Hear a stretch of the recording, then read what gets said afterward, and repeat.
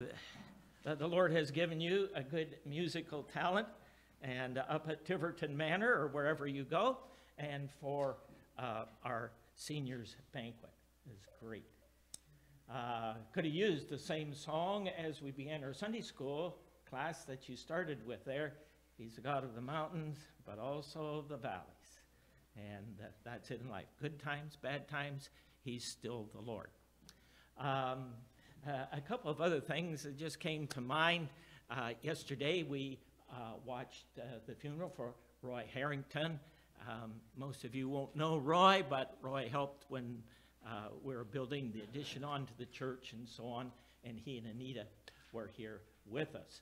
So his funeral yesterday. But what came to mind was this. When Roy came to the church, it was just out of nowhere. He just got up one morning. I mean, he had no connection with church, nothing at all. But he got up one morning and he said to his wife, Anita, let's go to church today. So, of all places, they chose Temple Baptist Church. They walked in, and when the invitation was given, down the aisle they come to receive Christ as Savior. And what a change the Lord made in their lives. But Roy was not often good with words and so on. So we got he and Anita to teach Sunday school. I remember the first time he was teaching Sunday school, and he was so nervous. And this was a big deal to teach Sunday school and these children. And so it was the Christmas time, this time of the year. And so doing the Christmas story, Roy came to me afterwards and he said, I was teaching this morning about the birth of Christ and Christ being laid in the manger and the cattle being there.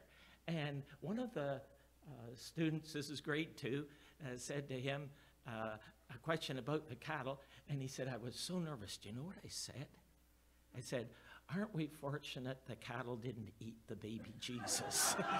It just came out, and he was so embarrassed afterwards that he would say such a thing or think such a thing. But, we've all gone through that, haven't we? Our Christmas tree, where's Val? Way back there, yes. She and some others, a beautiful Christmas tree, which brings back the old story that at one time, right in front of the sound booth back there, where David is, we'd have the Christmas tree. And so this one year, they had strung it around and around and around and around and around with popcorn. It looked nice. But I remember preaching up here and watching a mouse going around circling and eating the popcorn as I was preaching. So I don't see any popcorn on the tree. I think we're safe tonight. But good memories and good things that have happened in the past. Well, as Pastor Steve said tonight, prophecy. So one verse tonight, Gospel of Matthew, chapter 1, verse 1. And this is the connection between the Old Testament and the New Testament, and it's in this verse. And Matthew, of course, his theme is the kingdom of God. And he mentions that word approximately 50 times in the Gospel of Matthew, and 32 times the word that he uses is the kingdom of heaven. So he talks about the kingdom, how to get into the kingdom. His focus is on the Jews, and that's what he does throughout the gospel again and again and again and again. He goes back to Old Testament prophecy because he wants to convince the Jews that Jesus is the Messiah, the sent one from heaven. Leave no doubt about it. One of the interesting things, of course, we're not going hardly anywhere tonight concerning the subject of prophecy, but if there's one thing that ought to convince people that this is the Word of God, every detail that is given is that of prophecy. Pointed out one time, for example, the Quran. There are no prophecies in the Quran. Muhammad didn't write any prophecies. Why? Because he knew he'd be found out. that what he had prophesied just didn't come true. But not the Word of God. The Word of God does not shy away from prophecy after prophecy after prophecy. I think Stephen next week is going to do for us Bethlehem. Why? Because it was prophesied. There's no name place, a little village like Varney, away out there in nowhere land, that the Messiah must come from there. And we could take, I think Zach, he used, I believe, Ontario. The example I had used before was that of Texas. And if you covered Texas with silver dollars a foot deep, if you take 11 prophecies concerning the Lord Jesus Christ and began to multiply the odds, okay, there's maybe 1,000 villages in Judea. So one chance out of 1,000 when Jesus was born, but it must be there. And begin to multiply and multiply. You could cover the state of Texas with silver dollars. Take one, color it any color you want, orange or whatever. Place it somewhere in all the state of Texas. Take an airplane, put a blind man in the airplane, and let him jump out of the airplane with a parachute. And he comes down and he lands in the state. The chances of him picking one out of there is the same chance of 11 of the prophecies when you multiply them, that it could be so. But it is so in the Word of God. So prophecy ought to convince anyone that this book is true. So, well, let's read the first verse. Let's go there first tonight, because it's connection. The Old Testament book of Malachi ends with a curse. Now, it has hope because it talks of the forerunner who's going to come, but it ends with a curse. The book of the Revelation begins or ends the book with life. Thankful for that. But that's how the Old Testament has ended. So now the connection to the Old Testament is what we've been studying with Abraham. The book of the generations of Jesus Christ, son of David, son of Abraham. And he goes through the genealogy there. That genealogy, at first, it looks rather boring, but there are several names in there that are very prominent. Matthew's account is from a royal perspective. Luke's account of the genealogy that is given is different than Matthew's because it goes through Nathan to David, and that is his legal genealogy. In the Old Testament, there must be two witnesses in order to establish a fact. If you went to court, must be two witnesses. Matthew and Luke both give witness that he is the Christ, the one sent from heaven. They are the two witnesses. So this is Matthew's witness. Now he goes back to Abraham. And we've just been covering in Abraham, haven't we? How God comes to Abraham. Abraham falls into the deep sleep. And the sacrifices he's laid out, the animals on either side of the pathway, the dead birds. And that was how an agreement was made by men back in those days. I promise with all my heart, and if I break this promise, I want to be like these dead animals. I want to be like these dead birds. I promise you, and I'm going to keep the promise. And so it's all set up. But, of course, we saw Abraham fell asleep. God alone, the flaming torch, the flaming lamp, the smoking pot, goes down through the sacrifices. And the promise is established by God alone. There's no if, and, but, nothing. God says, Abraham, the Messiah will come through you. So when Matthew opens here, he says, he uses the name Abraham. And he says, here is the connection. Abraham, this was the promise. Now it has happened. So the Lord Jesus Christ from the house of Abraham must be because God said. Secondly, of course, he uses the name David. and must be from the throne of David. Because in David's life, David wants to build a house for the Lord. He says, wow, man, look at my house, beautiful. Where is God's house? It's an old tent. I know what I do. I'm going to build God a magnificent house.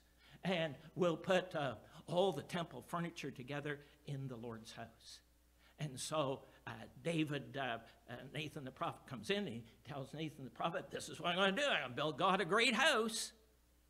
And Nathan the prophet says, right on, David. Hey, man, glory to God. Praise God. That's the thing to do. And he turns around and he walks away. But as he's going back home, remember, God comes to Nathan and says, Nathan, nope. You will go back to David, tell him he cannot build the house. He's a man of war. He'll shed blood. He'll not build the house. It'll be his son Solomon. And at that point, David determined in his heart, all my wealth, my silver, my gold, my brass, the timber, everything I can, I'm going to store it up for Solomon to build the house. That was his gift to God. Everything he had, he gave to God. Now, you can't outgive God. So Nathan comes and he says, David, you're giving all of this. You're a man after God's own heart. For God so loved the world that he gave. So if God is the giver, you can't outgive God. Therefore, he says, the Messiah will come through you, David, into the world. So Matthew here, he wants to tie this back to the Old Testament. That is his purpose, to show the Jewish people, yay, here is the Lord Jesus Christ. Here is the Messiah. Also in this, a different direction tonight. The last book of the Old Testament is Malachi. Malachi, he is prophesying of the forerunner, the day star that shall appear. That'll be John the Baptist. But after Malachi, there's approximately 400 years, especially if you take it to the beginning of the ministry of John the Baptist and the ministry of the Lord Jesus Christ, a little over 400 years. During those 400 years, when we leave the Old Testament, Persia is the dominant power. And for about 100 years, they exist as the dominant power. And during that time, they tolerate the Jews, they tolerate the sacrifices at the temple. They just, seem to don't care, and they let it happen. So in Judea, Jerusalem, Ezra, the building of the temple, and so on, the sacrifices take place. But in 333 BC, we have the brass of Daniel's image, Greece. Alexander the Great comes through. And Alexander, when he approaches Jerusalem, he's going to destroy Jerusalem. But the priests, they dress up in their white robes, and they come out to meet Alexander, of course unarmed, and they carry with them the scriptures. And they show Alexander from the scriptures Daniel's prophecy. It's prophesied of the Greek Empire to come. You're it. And so his heart is changed, and he spares Jerusalem, and he stays there for a short period of time. And of course, he goes on from there, and he destroys the Persian Empire. Alcohol kills him. Alexander the Great dies. He has no son to be heir to the throne, and so 4 generals divide up the empire: Persia, Syria, Egypt, and Greece. The part that goes to Syria also includes Judea. It was considered as part of the Syrian Empire. Well, a war goes on between Egypt and Syria. And who's right in the middle of those two? It's Judea. They're caught between the anvil and the hammer. And so again, lots of bloodshed, terrible time, but Judea's right in the midst of it. Finally, it is solved because the king of Syria gives his daughter, Cleopatra, to be married to Ptolemy, king of Egypt. And you know what the dowry is? Judea. That's the dowry. It goes to Egypt. But it isn't long until the king dies. Things happen with Cleopatra and so on. And so that brings about Antiochus. And Antiochus wants Judea back again. So again, more battles with Egypt. And finally, a man by the name of Antiochus Epiphanes, king of Syria, he wins the battle. And Judea goes back to Syria. Now, Antiochus Epiphanes, again, Daniel's prophecy, he is the one who commits the abomination of desolation in Jerusalem. He takes a sow and slays it on the altar. He puts up an image to Jupiter in the temple, and he compels all Jews to eat swine meat. It is a dark day in Israel. But God raises up a priest by the name of Matthias Maccabee. And it begins the Maccabee line. And so he fights against Syria. Syria is defeated. Against all odds, they win.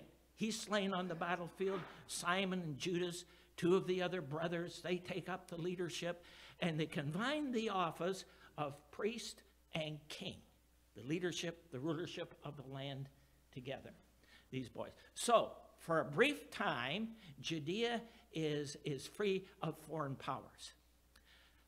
There's a nephew, John Hyrcanus. And when the Maccabee boys are dead, this nephew, John Hyrcanus, he comes, but he has no love for God. Chaos breaks out in the land, revolts in the land, and everybody is against everybody. In 63 AD, Rome comes, Pompey comes, and he takes the land. So 63 years before the birth of Christ. There is struggles with the Parthians, or the Persian Empire, and Herod, not Herod the Great. Herod who? Herod somebody. Herod the Great? No. Antipas. Herod Antipas. He goes to Rome and asks Rome for help. And so when it's all solved, all said and done, Antipas has been set aside, and Herod the Great that we know at the birth of Christ, nothing great about him, but Herod the Great, he is the one with authority from Rome. But he's still the puppet of Rome as it acted. Now, I say all that to say this, folks. 400 years, the nation has not heard from heaven. It's blank in history. All of those things were going on. Wars, death, birth, life. But nothing is written. Nothing is heard from the Lord. Pastor Steve, and as we're singing tonight, one day, same for us. Scriptures is complete. We've been waiting. The Lord has said, oh yes, I'm coming. I'm coming. And that is the blessed hope of the church.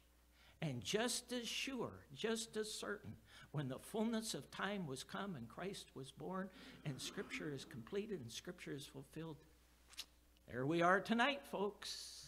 We're waiting, watching. There weren't many left in Jerusalem, but there's a young lady by the name of Mary. There is a man by the name of Joseph, expecting and waiting. And here we are tonight, same scenario. So all the world events, we've been waiting even a longer period of time. It's going to happen. Prophecies of the Lord's return. Okay. I'm finished. Peter, let's sing.